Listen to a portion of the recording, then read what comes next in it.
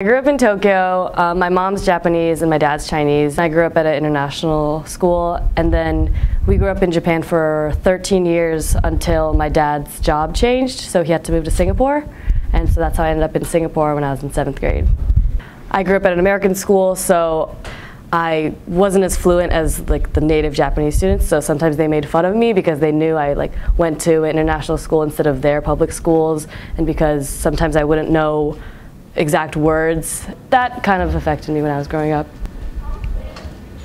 Even though the national language was English, I still felt really out of the loop, and I really didn't feel like I fit in, and to this day I really don't, because I moved there so recently that it's hard to think that that's my home right now. And also over the summer when I was growing up, we had a place in Hawaii, and that was still different from the US because it's far from the mainland states, but it still felt very different from the culture I was growing up in, but at the same time I felt more at home in the US because it was very similar to the culture I was growing up within the school, because all my friends were American, so I felt really comfortable in the US. And actually I moved to the US when I was a sophomore in high school, because I went to boarding school as well. And I really had no idea what US stereotypes or cultures were. I didn't know being preppy or even Greek life was something really big in the South. The smallest things were big differences for me when I came here. I knew when I started theater in about 7th grade as a summer course just for fun, but then it started becoming really serious, and it was really fun, and I really wanted to do it for the rest of my life. There are a lot of people who go to Elon right now who graduated from my high school, so they recommend me to Elon. So I want to sing and dance and act and all that.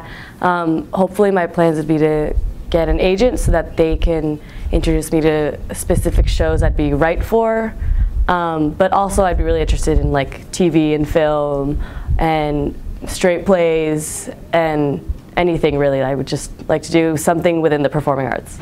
I feel like I came into the program being not average, but having a good grasp in singing, acting, and dancing, that since there are people here with strengths, I don't feel like one of the three can be my strongest just because some other people are a lot better than me. But I feel like I have a good grasp of all three, and if anything, I feel like acting is my strongest just because I can really be myself, and it's not a judgmental thing, because singing you can judge because you can hear it, and same with dancing because you can see it, but acting is really more personal and about people's personalities and individualities, so I really like that because I can just be myself, and everyone's work is different, so there's no good or bad or strong or weak.